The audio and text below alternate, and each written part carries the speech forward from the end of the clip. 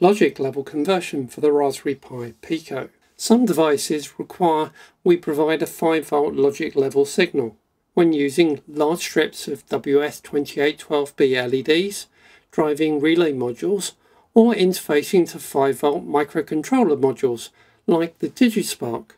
The Pico is a 3.3 volt logic device, so we need a conversion circuit to translate from 3.3 volts to 5 volts for signaling. This could be as simple as a MOSFET switch circuit to drive 5 volt output, though you can also do this using 7400 TTL logic, as the output of the Pico falls within the valid range for TTL inputs.